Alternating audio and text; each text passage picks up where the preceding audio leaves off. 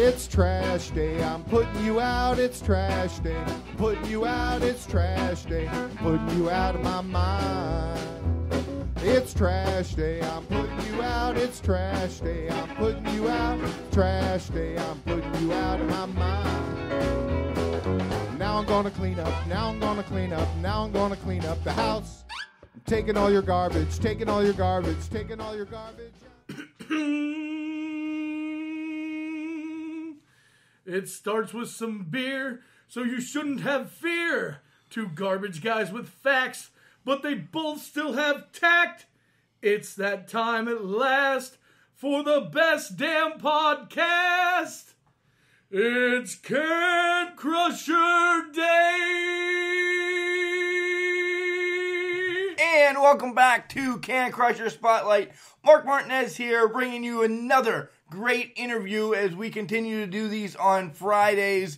And our interview today is with a man that has been in the business for over 20 years, has been hardcore, and now owns a chop shop in OVW. It's with Cash Flo. And we're going to bring up Cash Flo's interview right after this great ad by our friends at Collar and Elbow. Wrestling. A love and a passion we all share. I've started a wrestling brand. The wrestling brand. A brand founded on the aspects of wrestling. Two entities working together to create a product that connect emotionally for people everywhere. Collar and Elbow is the brand. Passion and love for wrestling is the drive. I am Al Snow, and this is Collar and Elbow, the wrestling brand.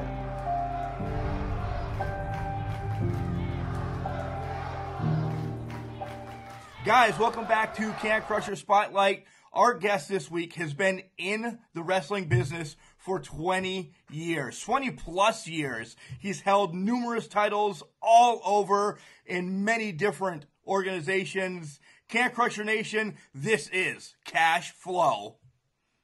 It is Cash, Can Crusher Nation. How's it going? It's going great. It really is. Thank you for being on the show tonight. Sounds like fun. I'm glad you approached me about it, Mark. I really am. Normally I would pop a beer with you right now, but with the illness I have, I probably should stay away from some beer. So if you want, I don't do well with beer either, Mark. I'm kind of one of those guys get kind of angry. You know, you call yourself can crushers. You start getting me drinking beers, those cans will be smashed. Nice.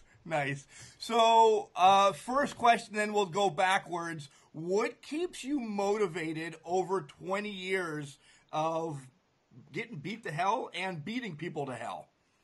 The diversity, you know, wrestling's not the same, it's not the same sport that it was 20 years ago, you know, and being able to jump between those eras has actually kept it extremely fresh, you know. Not to mention the support system that I have with my family and my friends within, you know, wrestling, you know, as a sport. So, you know, it's one of those things. You either love it or you hate it. And if you love it, then you want to keep doing it until you can't do it no more, because there will be that time. And I just so happened to make it 20 years, 22 years. Yeah, and we'll talk about diversity as we truck along, but let's rewind all the way back to Little Cash. How or who did you get to love wrestling? It started with my grandfather, for one. I mean, he wasn't a wrestler, but, you know, wrestling was always, you know, a mainstay on my little 4-channel television. You know, sorry, I hate to age myself out like that, but you know, I grew up watching, you know, mostly Southern wrestling, but, you know, some of the Minnesota territory with Vern Gagne and those guys, I really enjoyed that.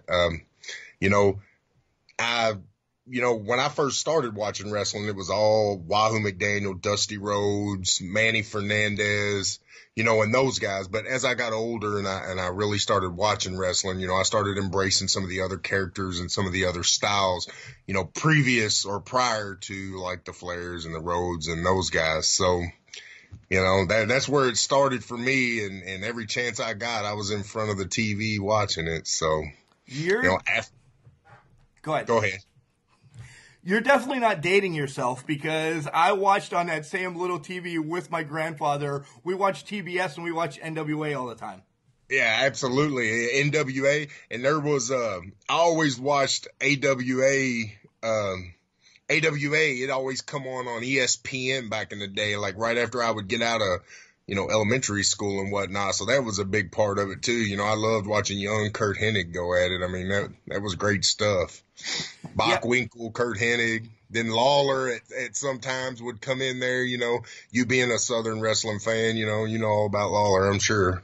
Oh, who doesn't? For sure. Bill Dundee was there once in a while. Scott Hall, the Rockers. I mean, yeah, I was watching that same stuff as you were, but I had to hurry up and turn it off before my mom came home,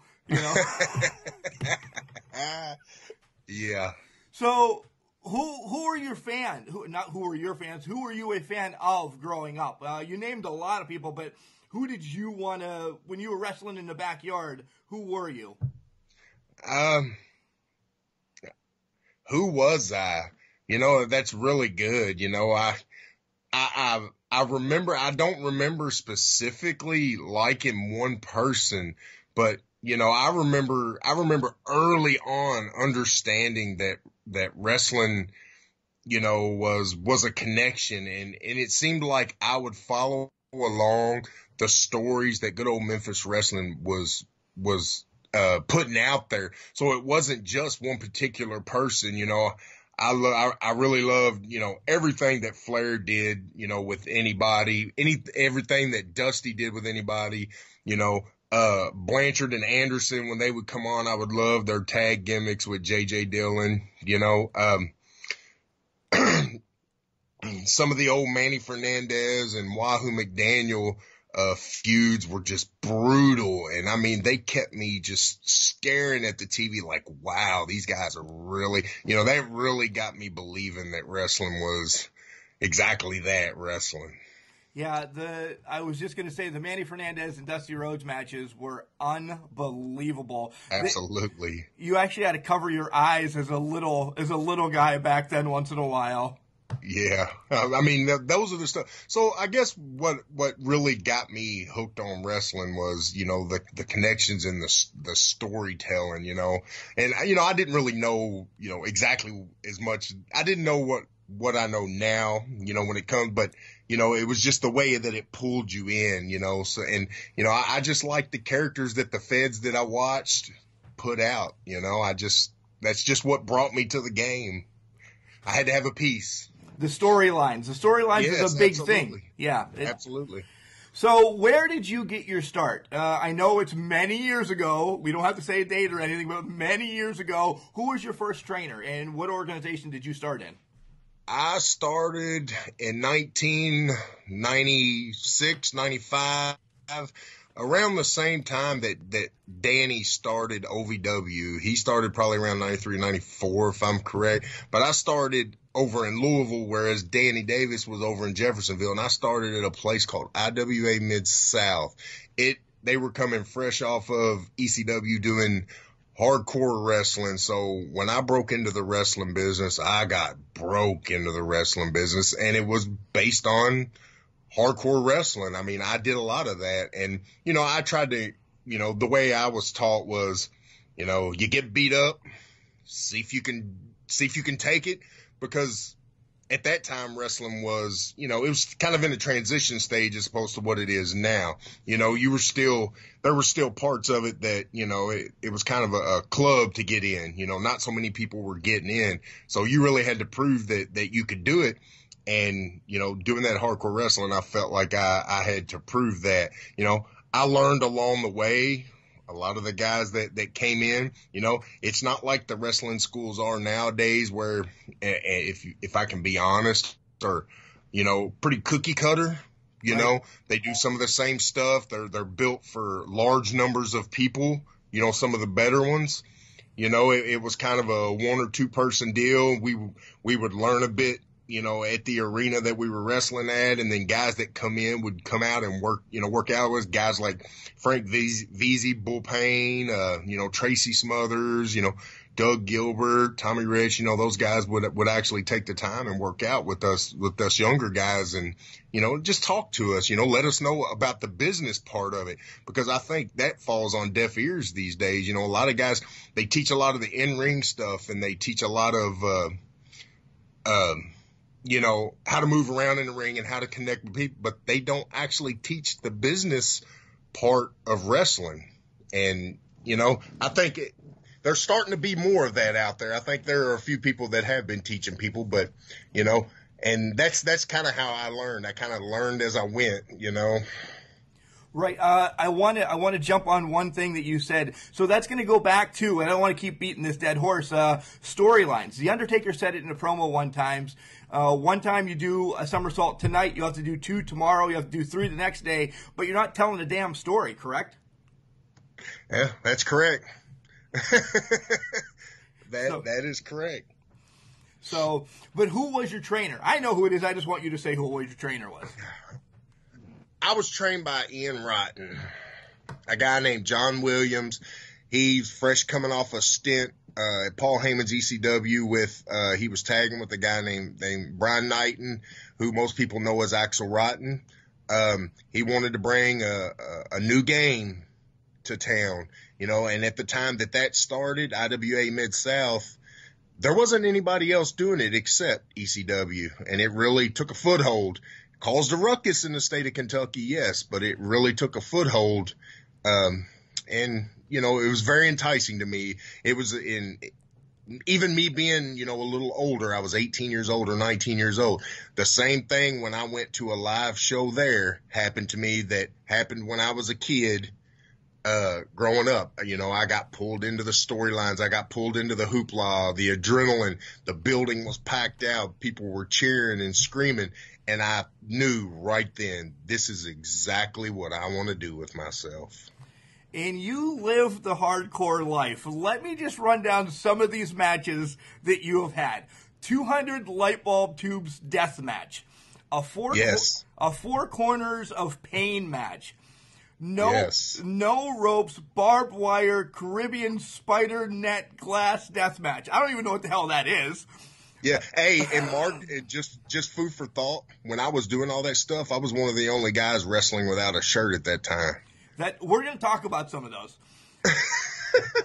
A barbed wire ladder and then thumbtacks is thumbtacks. Who cares about thumbtacks anymore? But I went. That's nothing. Yeah. So they get in your feet. Right? Or your head or something like that. Yeah, right. So let me just name some of the people that brought my attention out. You fought with the Rottens. You had many battles with them. So let's talk about the Rottens a little bit. Yeah. So you and Ian were fighting all over the place. Any match that you could pop up and just tell us a little tidbit about it. All right. Well, see, Ian trained me, or he brought me into the business. Okay. So, I did what a young guy should did. I shut my mouth. I did what was asked of me for the company. And, if he had something that needed done, you did it. I was right. I was right there. I was trying to pay my dues. I was trying to take the steps that I needed to take to get the bigger pushes, and to get the work, the guys, that he would bring in that were names and guys that I would look up to later on, So I don't remember a whole lot from back then, Mark. I really don't. I really don't have anything. I remember a few times me and Ian Rotten and Chris Hero. Okay. What most people know as Cassius Ono. We had did a 40-minute triple threat match. It wasn't a hardcore match, but still the same, when Ian and I got in the ring with each other, it was hardcore regardless. There were chairs swinging and, there was stuff being laid in and, I tried to give as good as I took. Wow. You also battled with the Necro Butcher, who is hardcore of hardcore. Yeah, I did quite a bit with Necro, not just in IWA Mid-South. I fought with Necro a lot up in Detroit for IWF for a guy named A.T. Huck and Frank Young. So, and up in Detroit, Necro was probably a little crazier. He'd come out to the ring with a severed pig's head and chewing on the ear. I mean, Necro's crazy, but, he was fun. A weird story about Necro is, you get a little nervous in the ring because, he was blind. He couldn't see nothing. So you had to kind of watch yourself. That's unbelievable. So I want to really know about what the hell is the no ropes, barbed wire, Caribbean spider net glass death match. What was that? I did try to YouTube it, but like I said, I took a long nap today. Well, what they do, Mark, is they take the regular ring ropes down, and instead of the regular ring ropes, they will wrap barbed wire for the ropes. And I'm thinking, honestly, if it's glass, all it is like a pit and they have like log cabins of glass, I would guess. But if it's like the Caribbean, because I'm telling you, I have not done this. I spent about 10 to 12 years on the hardcore scene, and then I started, going another direction. And I'm not taking anything away from the guys that still do it, but I was always I was taught at an early age that in wrestling, longevity is the key. Tracy Smothers smartened me up about 10 years in, 11 years in. He said, Cash, you need to watch what you're doing.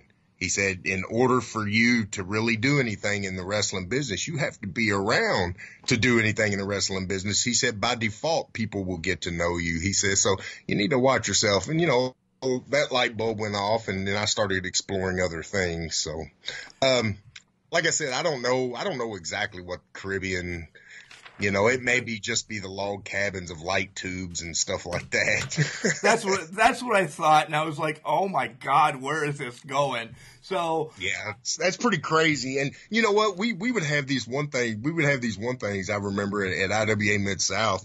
They would call them fans bring the weapons match. Right. Okay.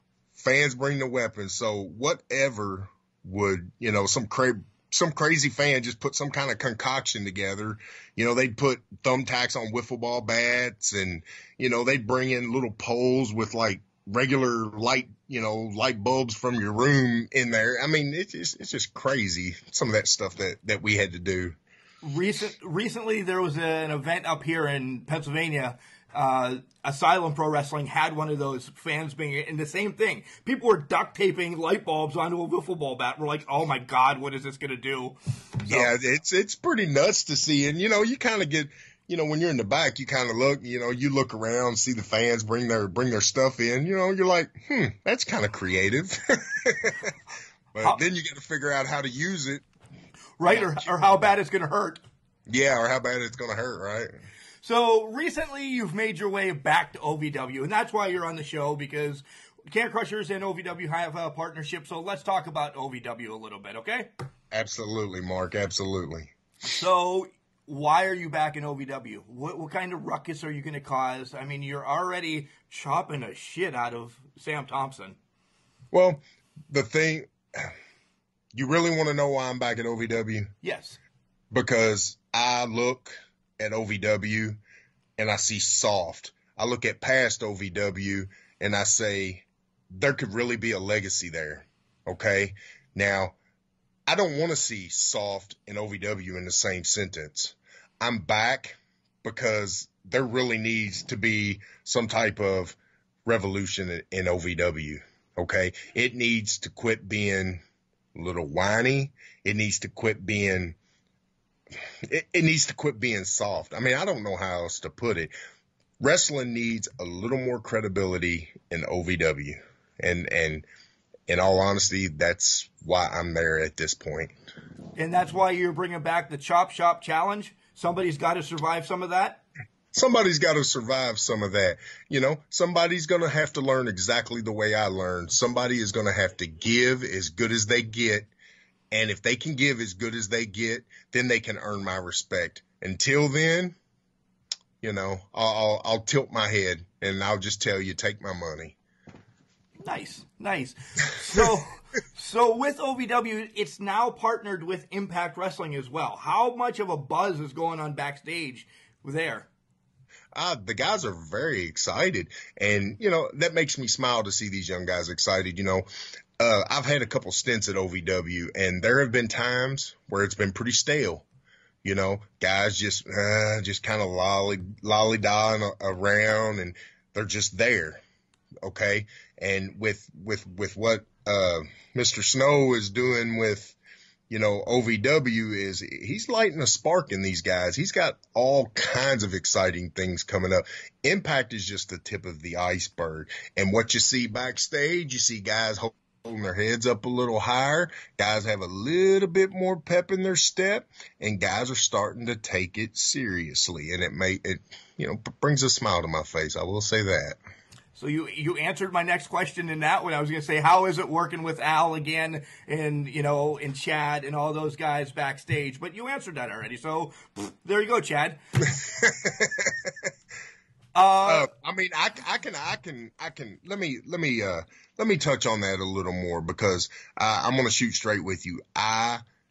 This is my third stint at OVW, and I just now, as far as I can remember, I just now for the first time met Al Snow, and working with Al and being able to pick that guy's brain is, you know, something that I would wish on anybody, including my enemies, because you do not get better picking guys' brains that know less than you.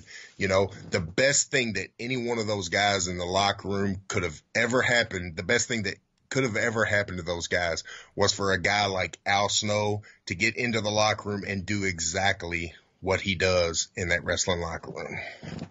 Yeah. Several other guys that I've interviewed said the same thing. You know, Al has just put a little more pep in everybody's step back there. So that's great. Well, by default, what some of those younger guys don't understand, and I'll just put this out here, what some of those other guys don't understand is not just the knowledge that he brings back there, but the connections that a guy like Al Snow, the eyes that are on whatever a guy like Al Snow does, a guy that's been around 30 plus years, you know, a guy that's done it all. Okay. And it was like I was saying earlier, by default, he has made all the right moves and done all the right things. Why would you not try to cozy? You know what I'm saying? Why would you not try to pick this guy's brain and to you know, have him critique you and tell you how to get better? Why would you not do that? You know, so. Right. On the same aspect, what advice do you have for the younger guys that you didn't get when you were just into the business that you'd pass along to them, to the Dustin Jacksons, to the Shiloh Jones, to, you know, King's Ransom? What advice would I give? Learn the business aspect of the sport of professional wrestling. Learn that aspect, because it will help you get better in the sport of professional wrestling. You know, make yourself available, you know, do a little less talking and a little more listening. You know, find guys that have similar goals and learn from them, you know, especially if they've been around a lot longer. You know, don't take anything for granted. Stay humble. And you know, if things seem to not go your way, wrestling is the type of sport / business that will always come back around, you know, and it's all about sticking with it, doing what you love, and always, always, always learn. Never stop learning. Once you stop learning, then you start getting old, and you might as well get out, because it's going to beat you to death. That's great for across the board, though. Not just for wrestling business. That is even as a garbage man. It really is. It really is. And that's true. And you know, guys look at wrestling. I don't really want to say that, but you know, guys get a little intimidated. You know, that brings me to the soft generation. That's what I call, you know, a lot of the kids these days. That brings me to the soft generation. Guys get intimidated. You know, they don't want to go that extra step, or, you know, they're afraid that, you know, the age of PC, they're afraid that they're going to hurt somebody's feelings, or, you know, they're afraid that they're going to take too big of a lump because they've given too big of a lump. You know, you can't do that. You can't be afraid. You got to understand, you know, what it is that you're doing, and you need to be the best at it. You know, don't try to be don't try to be the next, you know, Lesnar, or, you know, I heard this from a guy named Josh Gary. He's a head trainer at AML. You know, don't try to be the next Brock Lesnar or the next Shawn Michaels. He said, spend all your effort trying to be the best you. And, you know, that's the best advice that I've seen in probably the last 5-10 years. That was actually, The Rock just said that in the Page movie. Really? They were like, how can we be the next Rock? And he went off on his whole shtick, and he's like, be the first Page. Be the first whatever Page's brother's name was. Yeah. So, you know, I have not seen that movie yet, but I've heard that it's great. It is. If you're a wrestling fan or a wrestler like we love it. It's perfect. Well, I hear it takes a peek behind the curtains. It does. I was shocked. I really was shocked. I'm like, what? They're doing this? What the hell? Well, you know. Yeah. All right. That's the serious questions. Now it's time for me to just ask you some randomness. If you could wrestle anybody in the past and the present, so you have to give me 2 names, what kind of match would it be, the stipulation, and where? 3? 2. 3 names. Is that what you said? 2 names. Somebody from the past and somebody from now. Okay. From the past, man, there is so many to choose from. Oh my gosh. For pure nostalgia,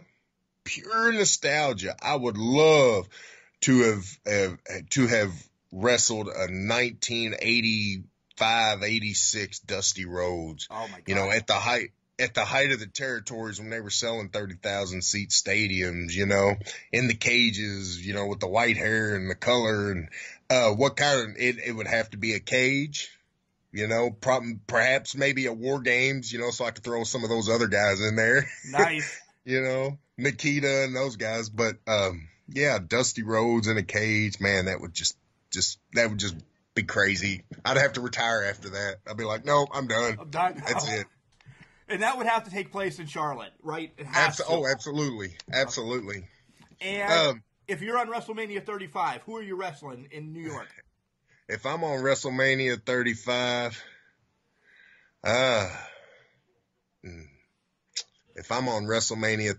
I mean, you know, those guys, they got a lot of talent up there.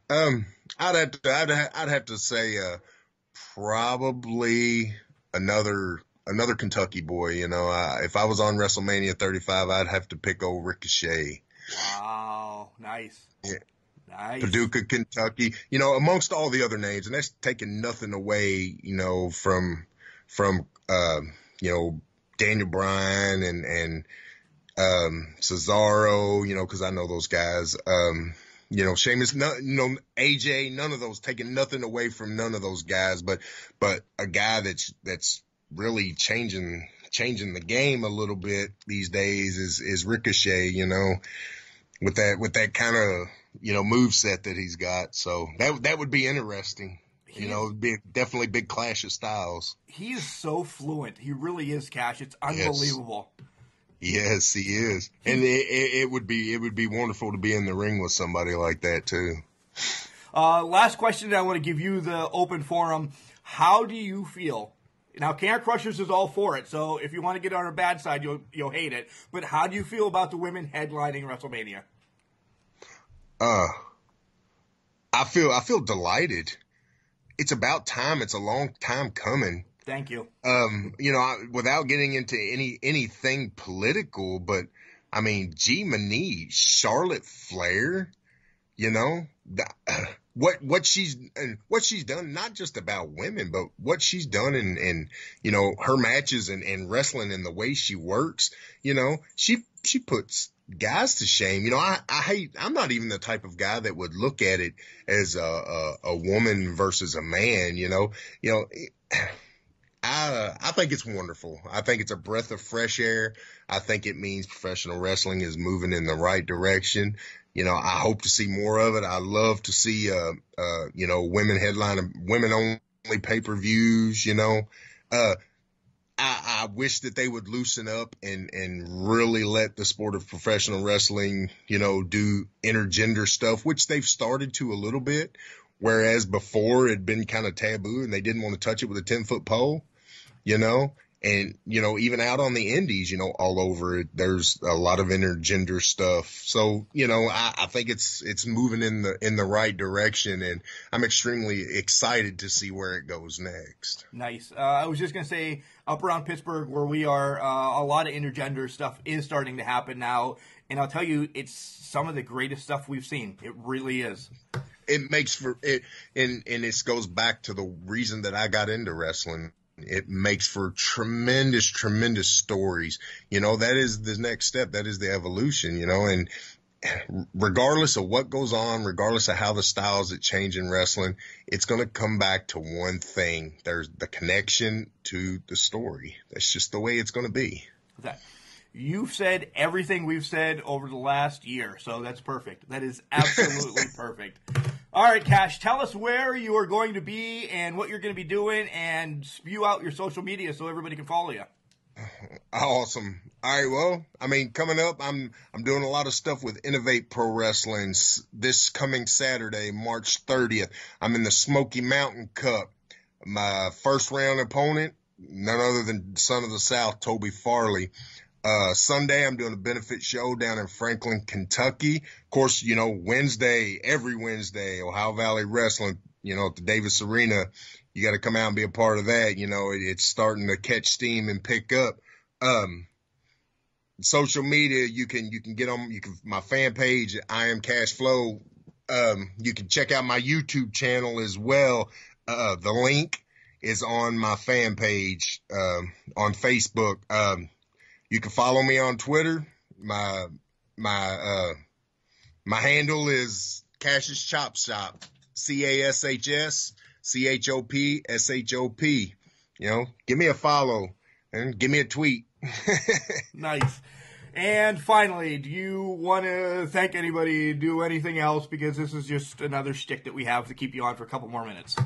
Well, you know, everybody that has had any hand of me being in professional wrestling. But I do want to give a shout out to my beautiful wife, Angela.